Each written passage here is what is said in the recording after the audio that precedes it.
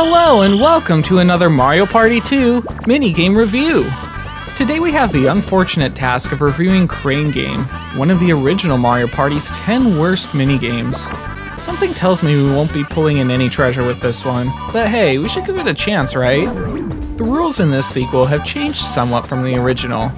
In this one, you have to bring all 3 players to the pipe to win, unlike before when you only had to grab one.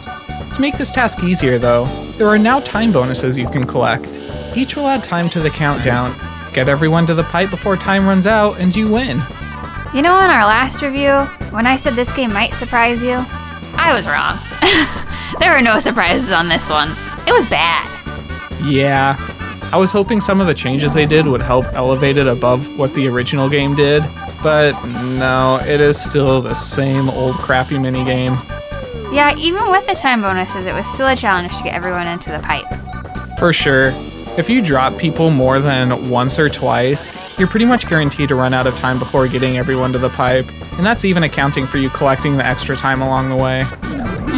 And on the flip side, playing as the person getting picked up wasn't any better. You didn't even have to do anything until someone came right over you. And then I was never even sure if the wiggling was effective or not. I mean, sometimes it seemed like it was, but other times I'd be mashing A, and I still would get captured. Yep, I had these same problems in the original minigame. I mean, at least in this one, everyone gets the chance to play. In the original, you would only have to go for one person before the minigame ended, so no more than half of the players would even ever play this one. Although I'm really not sure if that's an improvement since you're just button mashing the whole time. Maybe it'd be better if you didn't play this one. Yeah, and another issue with this one was where the time clocks dropped. It was random, so if 15 seconds was the furthest away, it wasn't really worth it to grab it because it takes 10 seconds to get it, and then you have to get it into the pipe. So you really want to strategically grab the extra time, although you usually end up needing all of it anyway. So I don't even know if that was a good change.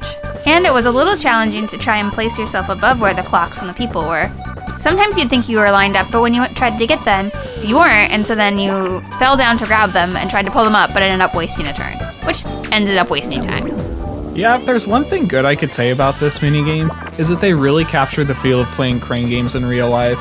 It's unfair, it feels like it doesn't work, and your chances of winning are not very good. Yeah, I felt robbed playing this game, just like a Crane game in real life. That's Mario Party. So as you can probably tell from the way we've been talking, there's really no other score to give this one than 1 star out of 5. It does make some changes from the original minigame, but none of those changes help make it into a better minigame. Sure, everyone gets the chance to play this one, as opposed to in the original where 2 of the players would literally do nothing. But is that even a good thing when you're just button mashing the entire time? I don't know. And then other issues don't help either. The random placement of the extra time means it might not even be worth it to go for them, and it can be hard to keep your hold on players.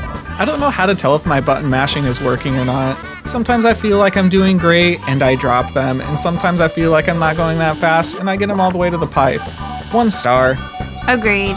This is the one that when it pops up, you hope you don't have to play it. For sure.